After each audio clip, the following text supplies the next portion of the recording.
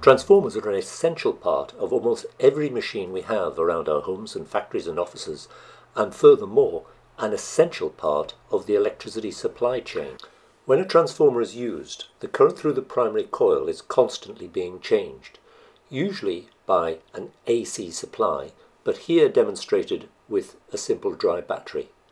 The changing current in the primary coil results in a changing magnetic field through the core. This changing magnetic field cuts through the secondary coil and induces an EMF in that, which in turn drives an electric current. A problem to overcome is that this changing magnetic field is also cutting through the core itself, which is made of iron and therefore a conductor. And if we make the core of solid iron, this current swirls around in the core, absorbing energy from the transformer and also heating the core. It might be easier to understand the effects of an eddy current if we can actually see the magnet and the magnetic field move. To show that, I'm going to drop a magnet down the centre of this long copper tube. And so we can see the effect of it falling. At the same time, I'm going to drop a similar sized weight beside it. That is outside the copper tube. Watching carefully, I hope you can see the magnet comes a poor second. In the interest of a fair trial, we'll swap them over, dropping the magnet outside the tube and the bolt inside the tube.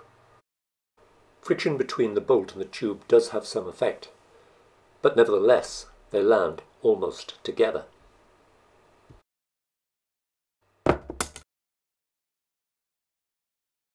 As the magnet falls, the magnetic field around it cuts through the copper tube. Now, copper is not magnetic itself, but it is a very good conductor of electricity. So the magnetic field induces a current to swirl around in the copper tube. And because it swirls around, it's called an eddy current. This eddy current produces a magnetic field of its own, and this magnetic field opposes the falling of the magnet. So the magnet loses kinetic energy, which is converted to electricity in the eddy current. In a transformer, the eddy currents cause heating and reduce the efficiency of the transformer. To reduce this problem, a transformer core is laminated. It's made up of thin plates of iron. And between these plates are thin layers of insulation. It's this insulation that stops the current swirling around and therefore losing energy from the magnetic field. Thank you for watching.